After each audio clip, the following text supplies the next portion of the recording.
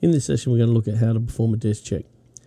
We're going to be using a while do loop, which is known as a pretest loop, and we're going to be performing the desk check on the following pseudocode. In a desk check, what we're really focused on is the variables. We want to be able to trace the variables as the program is run by the CPU and know what the variable is up to at any given state of the processing clock cycle. To begin with, it is suggested that you read through the program and understand what the program is trying to do. In the pseudocode presented, you'll notice there are some different words that we may be using, like let counter equals 0. In some pseudocode, they'll just go counter equals 0. Some people use I for their naming conventions and thus have I counter equals 0. Pseudocode should be very English-like, so we don't want to move into too technical scope or syntactical scope. So stay with a more English-like discussion. So let number equals input box, enter a number, means take an input box where they can enter in a number and store that in number. Do while number is greater than 0. So this is our do while loop, which is a pretest loop. So if the number is greater than 0, then counter will be set to counter plus 1. Counter begins at 0, so it will become 1, and answers will then be plus 5. If the answer starts at 100, you'll add 5 to that. Let number minus input box enter another number, and then the loop closes, and then it prints out the amount entered and counter, and it'll also output print answer and the variable answer. To perform a desk check, you can either use a piece of paper, otherwise I suggest that you set up a spreadsheet. I find it easier to use a spreadsheet because you're able to track the variables. What I like to do is place the variables across the top of the columns, and then as the variables change, I move down the rows because we don't know if the variable is going to change once or change 100 times. So using this method makes it a little bit easier. So first of all, what you need to do is go through and get the different variables that you have. So in our case, we have counter, we have answer, and we have number. So let's place those in our spreadsheet. So we have counter,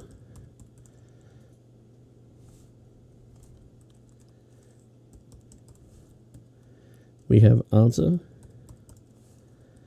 and we have number. Now in some cases, because number is going to come before answer, we can actually put them in any order we wish, and we just need to update them as we go. So, and one of the last things you need as part of a desk check is the output.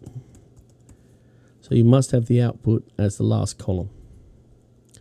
Now these are our variables and this is our output. So sometimes you'll actually see these done as a title and boxed up, but I'll just highlight these at the moment. And as the variables change, we'll work down the rows. So let's get underway. So the first thing we want to do is follow the programs in a sequence.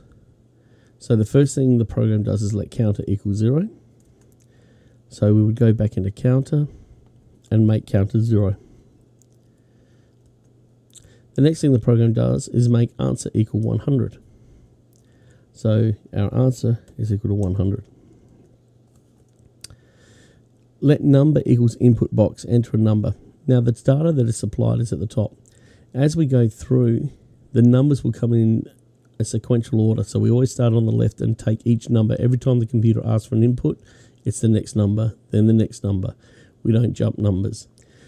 So in this case, enter a number. The first number is 2 and store that in number.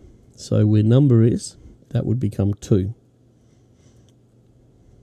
Now the program moves to the next line, do while number is greater than 0. 2 is greater than 0. We can check that. 2 is greater than 0. So counter equals counter plus 1. So where counter is 0, if we add 1 to that, it becomes 1. Answer equals answer plus 5. Answer is currently 100. If we add 5 to that, it becomes 105. Next, it says let number equal input box, enter a number. We've already used 2, so the next number in our system is 6. So number now becomes 6. So as you can see with the desk check, we can move down the row so we can see the variable changing. And at this point in the state of the program, number holds 6, counter holds 1, and answer holds 105. Now, because of the loop, we then head back up to the condition while number is greater than 0. And so at the moment, number is 6. That is greater than 0. Therefore, we come back into here. Counter equals counter plus 1. 1 plus 1 is 2. Answer equals answer plus 5. Answer is currently 105, so it becomes 110. Let number equal input box, enter another number. The next number will be 8. So number becomes 8. And then we perform the program again. So with the number being 8, counter is added to 1, answer is added to 5. So number is added to 1, so it becomes 3, and answer becomes 115. We then take in the next number, and because we've had 8, the next number is 9. The program, because 9 is greater than 0, will add 1 to this column, and we'll add 5 to this column. And you can see the program sort of repeating itself, and that's the idea of the loop. So we now ask for another number. It's going to be 4. Because that's greater than 0, this will be added 1, and this will add 5. Then the program will ask for another number, which will be 13. Count will be added to 1, and answer will be added 5. Now on the next time through, here we've added 5 to make the 30 or 130. The input box, enter another number, is 0. Now while number is greater than 0, well, because it's now equal to, it's not greater than, that becomes false. Now you've got to remember that let number equal the input box 0. So number becomes 0. So when we go back up, because number 0 is not greater than 0, then leaves that and heads to our output section or our print section. Because it has amount entered in quotes, we have to put that in our output. So you have to enter in amount, because it's lowercase, you must do that. So amount entered.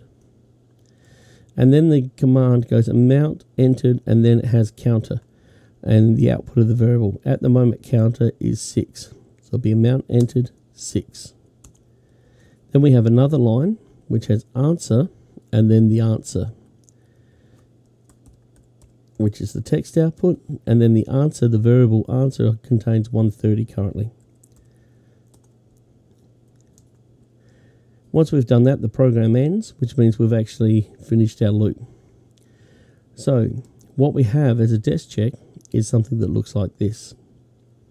It shows the state of the variable changing as the program is run, and we know every loop as we go through what the variable is incremented to. It's a good idea to use a ruler and follow it through line by line and make sure you update all the variables. Some people will make assumptions and start jumping over, and I don't suggest doing that. So once you get an idea of how it works, you don't start going 1, 2, 3, 4, 5, 6, because sometimes you'll go 7, 8, and you will lose marks for those.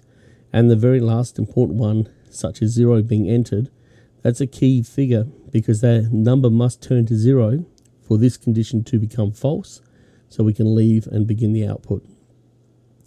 So the answer that's been supplied looks like this. So amount entered 6, answer 130, and that's what we've created in our spreadsheet. So I hope this has made it a little bit easier on how to do a desk check.